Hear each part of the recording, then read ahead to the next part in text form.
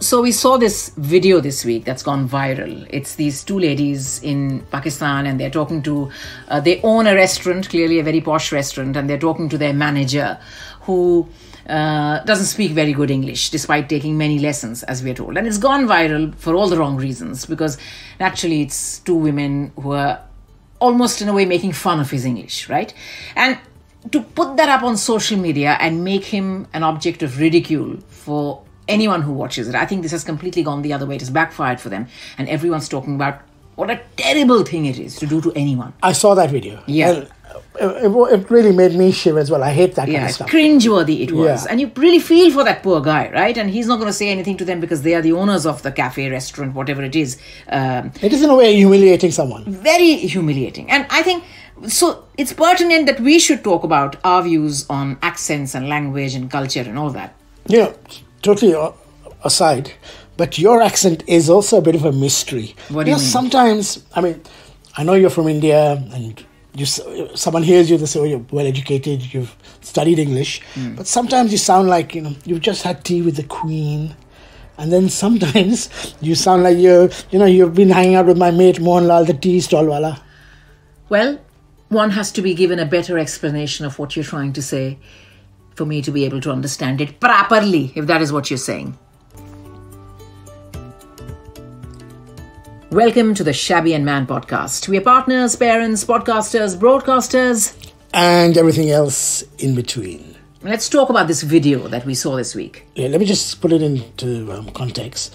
So it went viral a couple of days ago, and it's from Islamabad. Yeah. Where this posh, these women who own a restaurant, they were basically belittling their manager who was taking English lessons. And they, I think the worst thing was, as you had mentioned, the fact that they put it on social media. Yeah, it was cringeworthy. Yeah. And also because, they start off by saying, we're bored, so this is what we're doing, right? Even that came across so badly.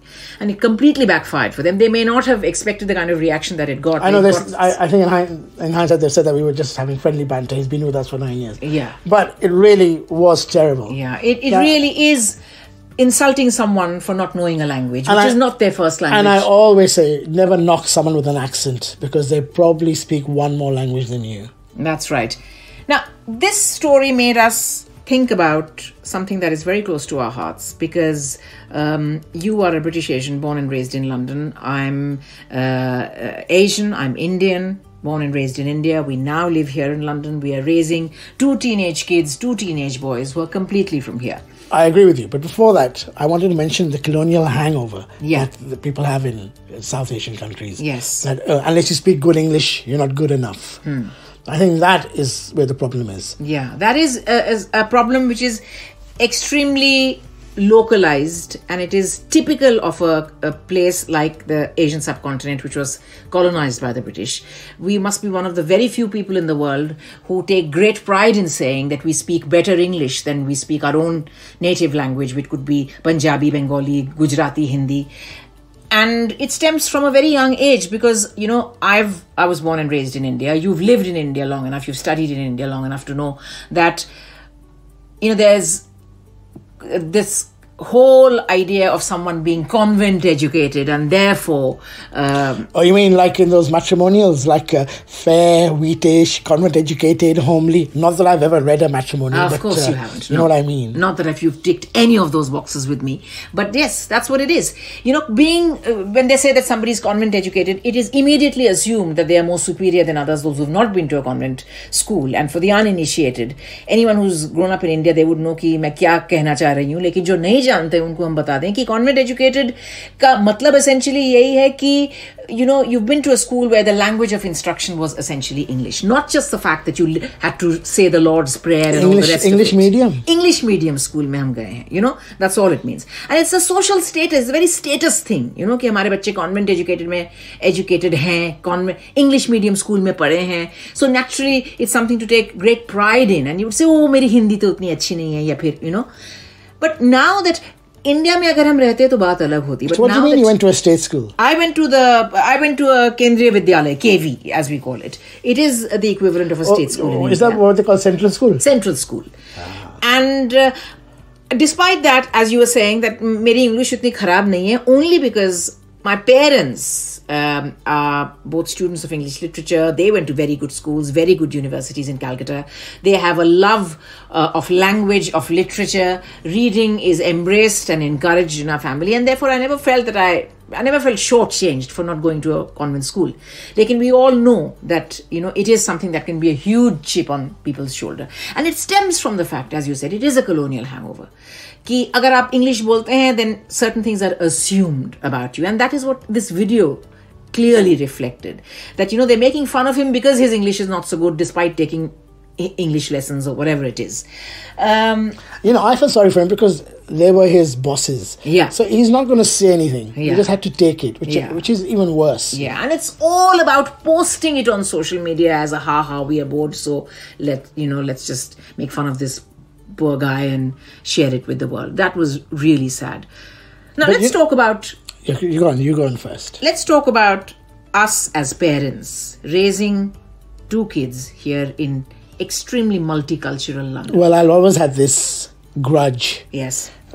This chip that my kids, our kids, do not speak their mother tongue at all. Actually, they're not the odd word paratha. Yeah, they're not. I know they're not fluent in what is our mother tongue. That's another question. Is it Hindi? Is it Punjabi? Is it Bengali? Yeah.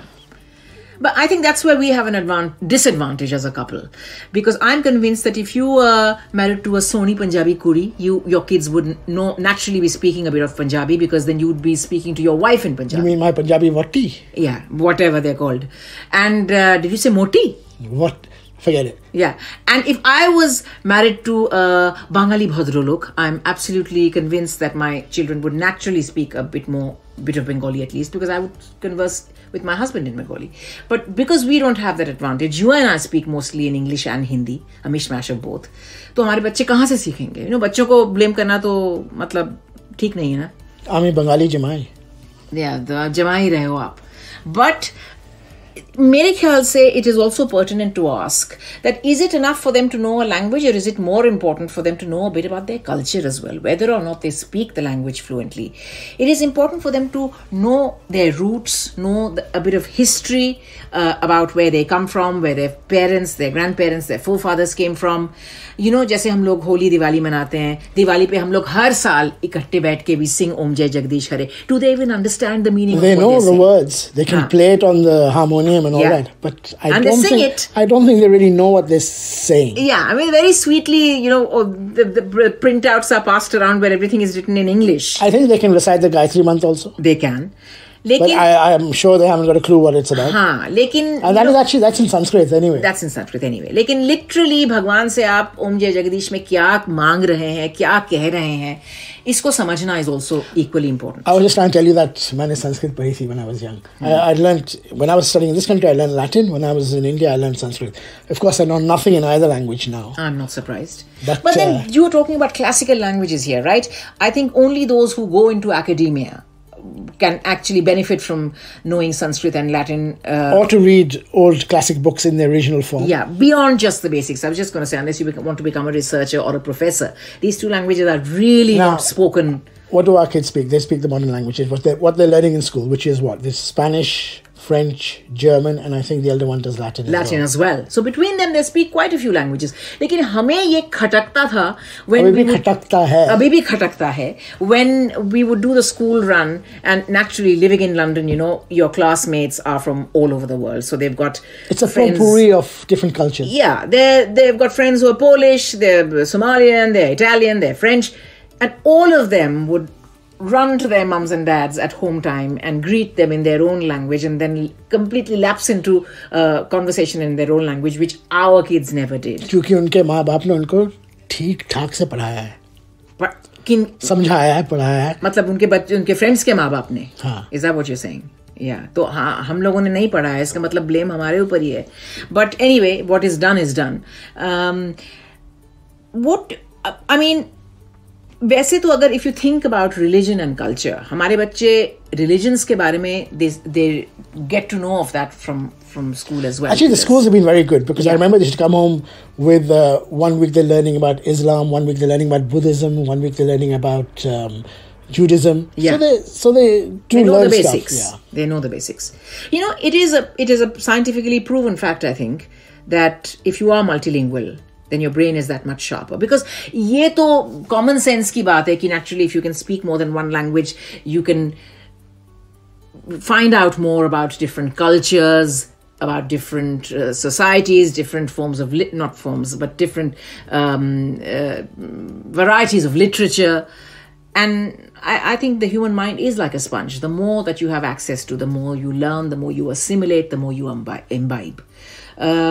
Actually, they know quite a bit, do they? I'm going to ask you now because I'm not sure if they do. Do they know a bit about? They know Ramayana, Mahabharata. I think roughly they know what Diwali is. Yeah, Diwali, Holi, what the significance is. I think roughly they do have a basic idea of what it is, and.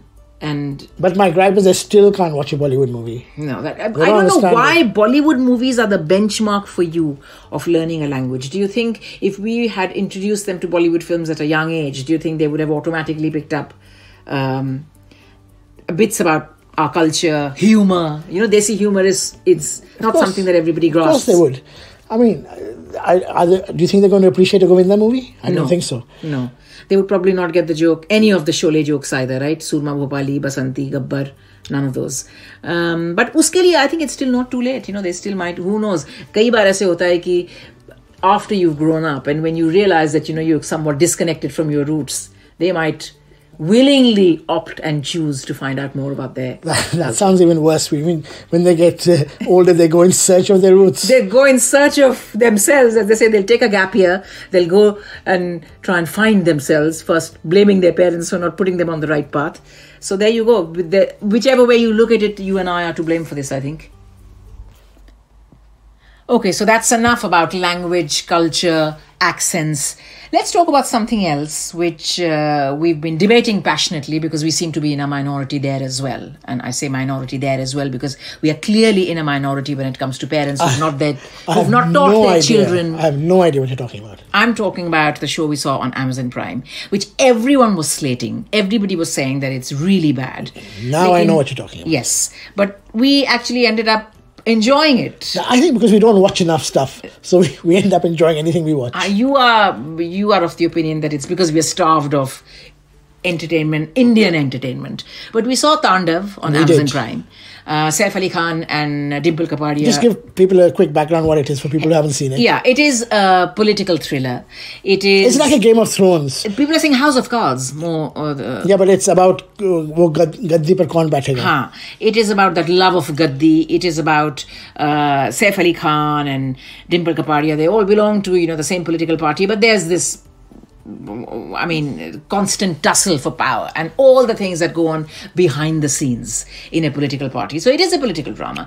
And the reason why people made a beeline to watch it virtually the moment it started streaming was because this is Bollywood director Ali Abbas Zafar's first directorial for a streaming platform. Isn't he the guy who did Tigers in the Hai? He did Tigers in the Hai. He did Sultan. He did Bharat. He does a lot of Salman Khan movies. He's a Salman Khan guy. So we watched Tandav, and the first thing that caught our eye was the wardrobe. I think the clothes. Well, I just love the clothes. There's something about ethnic clothes, about the pajama kurtas, the band galas, the sherwanis, the Nehru jackets, the churidar. It's a different class. It's so nice. And of course, the saris were also top notch. Very, very beautiful, And I was going to say Fab India type, but then it was Subarna Ray Chaudhary, who's known for, she's a Bengali designer, and she's known for her love of ethnic prints and ethnic weaves. And I thought the wardrobe was of statement jewelry as well. Statement jewelry, color combinations. I think the wardrobe was absolutely phenomenal. Saif Ali Khan, great clothes horse for all of Raghavendra Rathor's jackets. He was dressed very Rajasthani royalty type. Yeah, and he carried it off rather well because I think I have a sneaking suspicion they shot it in his Palace of Pataudi. They did, yes. Yeah, so he was virtually shooting a drama at home and must have felt very much at home as well. But did you see a swimming pool in that? Yeah, the marble with the marble inlay. Is that the one you're talking about? That's the one. That's his own pool, I presume. What is your assessment of Tandav? The story, the drama, all the episodes, how it ended, where it ended? What do you think about it? I really enjoyed it up to probably the last or the second last episode, where I felt that they're rushing it, and there were a lot of loose ends at the end. Yeah, some things happened very rapidly, right, at the end. But I enjoyed it, and it was, 8, 9 episodes, and it took us a weekend to watch it, 2 days. We watched it in 2 days. They weren't that long, actually. So They weren't that I think long. it was 9 episodes. But now Tandav is embroiled in a controversy because people in India, one section is saying that, it's hurt Hindu sentiments, there are certain scenes that should be taken out, and they have agreed to take them out. So that's opened up a whole new can of worms. It's brought back into focus the debate about censorship in India. For anyone who doesn't know, Tandav actually is the dance that Lord Shiva did, isn't it? Yeah, Dance of Fury. The Dance of Fury. That Lord Shiva did. So now that Ali Abbas Zafar ne wo scenes nikal diye hain Tandav se, people are talking about censorship on digital platforms. And You mean once it starts, there's no stopping it? There's no stopping. I think this is the first one that this is on Amazon, isn't it? It is on Amazon. It's probably one of the first ones that Amazon, Netflix and all have agreed to make cuts. Yeah, because on one hand, people who are part of the censor board, they are saying that, look, these streaming platforms, they have a free hand, but they themselves should have a body where you sit down and you decide that this is allowed and anything beyond the realms of this should be censored, right? In the interest of public, what would you say, morality? I don't know. Yeah. But then on the other hand, you've got people like Pritish Nandi. I was reading interviews, Pritish Nandi, who did 4 More Shots, Please. Many other, Renuka Shahane, who's just done Tribhanga. All of them are saying that no, censorship is absolutely suicidal for any creative person. And if Indian dramas have to compete on a world stage, then it's going to be the bane of Indian entertainment. But in truth, you and me know, this is not about censorship. This is politics. It is politics, and it is about... It's too much jhanjat. You're going to get harassed and No, it is about... all that kind of but stuff. You might as well just say, okay, I'll cut the scene. Let me be. Like in these creative people are saying that now that the winds of change are blowing, they're saying that this is about moral policing, which the state should not do. They're saying that if you look at the UK, you look at Singapore, you look at so many other countries, they've got laws in place, but unless something threatens the national security and integrity of a country, they say that censorship, especially in India, censorship laws in India are completely outdated. They're prehistoric, out of the window. So Tandav has brought that debate back where it belongs. Back where it belongs, in the public domain. And people are debating this, and they're saying, going forward, whether if you have another season, I know Sacred Games is not coming back, but Mirzapur, and we know that all these dramas... Every single drama, if you think about it, has had some backlash. Yeah. Didn't even Churels in Pakistan have that? Yeah, they had to take all out. had, absolutely. Even though it was an Indian streaming platform. Sometimes it is fundamentalists who say that they've gone too far. Sometimes people say that there's been too much skin show. Sometimes people say that it's against our culture. So there have been all kinds of lobbies which have raised objections. But I think Tandav is the first time that the makers have actually agreed to make those cuts. And that's why we're talking about this. I do hope... we know that there's going to be a season 2, right? Because that was another problem we had with Tandav. One key question was not revealed. That's why I said there was too many loose ends. There was one particular one. You can't just give us a clue every single episode and then not answer that one crucial question at the end. And people were saying, that's because they left the door open for season 2. But I don't think that's the way. That is leaving people on a cliff edge, but also leaving them extremely disappointed. Another great thing, it's got Sunil Grover in it, who everyone knows from the Kapil Sharma show, doing what he does. But here he plays something totally different against type, and he's very good. He's very good. That's what he was saying, that when Ali Abbas Zafar offered me the role, I had to ask him twice, are you sure? Because normally I'm, playing the buffoon. This is completely different. And even Dino Maria. We saw Dino Maria after years, right? He gave up Bollywood a long time ago.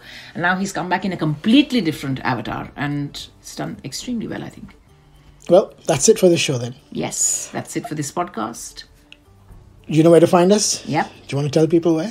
At all the usual places, Spotify, Google, iTunes. And please do leave us a review or a comment. Follow us. Tell your friends about us. We would be so grateful if you did a bit of publicity for our podcast. And you could do that by listening to us and telling people about us. Till next time. Bye-bye then. Bye.